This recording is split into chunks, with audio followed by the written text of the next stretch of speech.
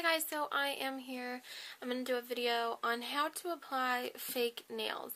I don't know, I just kind of feel the need to just have one of these videos out there, just because, I don't know, I just think it would be helpful, and showing you which ones I buy and stuff like that. So these are the Kiss Everlasting French nails.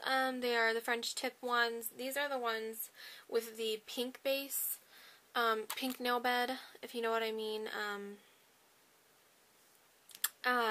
These are the best ones out there. I've tried, multiple brands, and I love these ones, so I always go back to these ones. I always the length and real short, just that's what I prefer, because if you have a touch screen, it'll be harder to, text and stuff, a touch screen phone. And these are the ones that you have to do the glue separately. As you can see, there's the glue there. They don't have the self-adhesive tabs on them. I hate the self-adhesive things. And I prefer the flat ones more than the square. They just look a little bit more natural on. But let's go ahead and get into you want to go through and size your nails accordingly to the fake ones. These ones I like as well because they have the self-tabs, which means it's easier to apply them and you're holding on to the little tab, and then you just twist it and pull it off, which I'll show you in the video. These are the easiest ones to use, I feel like. They have numbers on the little tabs so that you can size your nail accordingly and match the numbers. Although in this set I realized that some of the numbers were not identical in sizes, but half the time they are. Also, this kit contains a little cuticle pusher and a file and the glue as well. And what you want to do is you want to push back your cuticles. I've already done this, but you want to push them back, get all the dead skin off of there so that the nail will stick to your nail a lot better. Now the next thing you want to do is take your nail file. It can be the one in this one, or it can be one that you have before, it doesn't matter. And you want to actually just do it lightly, because the pink side is more of a lighter grit and the blue side is a heavier grit. So you want to take the pink side and just go on your nail. You want to go lightly, you don't want to go super rough, and you just want to take the natural shine off the top of your natural nail. So just do it kind of lightly, guys, and I'm going to do that on all 10 fingers and I'll be right back. Okay, then once you've done that, they should look like this, and what you want to do next is just wipe these off. The reason that you want to file your nail like this is so that the glue is going to adhere better to your nail and it'll last a little bit longer. You should only keep these on your nails for about 7 days, just because you don't want any fungus buildup to happen underneath of your, in between your nail and then the fake nail, if you know what I'm saying. So it's just a cleanliness thing more than anything, but the glue also will wear off within 7 days as well, but it'll make the glue last for about a couple more days longer if you don't mess with them. So that's why you do this. Let's go ahead and wipe off our nails. Okay, so once you've wiped off your nails, now you're going to get your glue ready, and I'm just going to be using the one that comes in the kit because it actually works really nicely. They have brush-on glues, they don't work as well. I actually like the ones that come in the packages, which is surprising, and this is the pink gel glue. If you have to buy it separate, make sure to get the pink one so that it will match the pink nail bed of the nails. It's good to go and you're not going to dry up. Okay, as you can see here, I always make this little chart.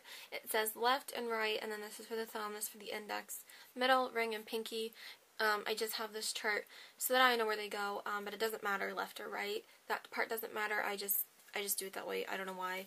Anyway, go ahead, and what you want to do is you want to take your thumbnail, and you can hold it with the tab. Sorry, let me get in here. And then you're going to take your glue.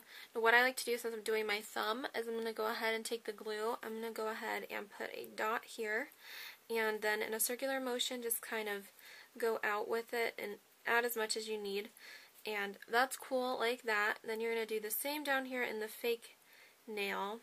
And you only want to cover the clear part, basically. You don't need to cover the tip area for this length. You don't.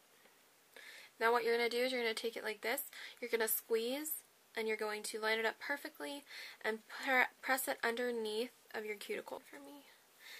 But you want to hold it down as good as you can for you don't have to hold it down like super long time. But just press it there, and then you can see, like I said, there's going to be a tab. You don't keep those, obviously. You bend it down, and then twist it, and you're good to go. You can take the little file and just file off the little bit. Take the blue side, it's going to be a lot better at removing that little nib thing. And basically that's all you do. That is the final look. I'm going to go back and do all the rest of my nails, and I'll show you the finished result in a second. This is what the finished product looks like. One thing I want to note is that you should not get the glue on your cuticles. If you get it on your cuticles, it's going to like seep up to the top, and you're going to get it on the top of your nail, because if you get it in your cuticles, it's just, there's nowhere for it to go. Do you know what I mean? So it's going to come up, get on top of your nail, and it's going to create a rough look. But just stay away from the cuticle. Don't get glue on the cuticle area. It's just, you know, chemicals that you don't want there. One other thing that I like to do afterward is apply some cuticle oil. This one's from Hawaii, but the Beauty Secret one, they have this one. I mean, you can get cuticle oil anywhere. Essie sells it. So I like to do cuticle. You just put a dot at the very, you know, tip, and, you know, massage it all in, and then you're good to go. It was just like a manicure, but you did it at home, you did it yourself, and it only cost you like $7-8 bucks. $6-8 bucks, whatever. And that's basically it. Another thing though, since I don't keep mine like this, I will for like a few seconds, but what I do is I take the blue side, or just a different file that has a heavier grit, and I shave down the top layer of this, because if you run your finger over this, this is the nail bed and this is the tip. Right before the tip there's a bump. If you're going to paint a cream finish or a metallic finish, you need to get rid of this because it's going to show. So just a side note, if that's what you do as well, or if you want to do that because you don't have good nails, because I don't, that's why you do this, then you can definitely do it that way. But that's basically it. That's how you apply fake nails. I hope you guys enjoyed this video, and if you thought it was helpful, thumbs up. And any other videos that you want to see, definitely request them down below, and let me know how this video was, and I'll talk to you guys later. Bye!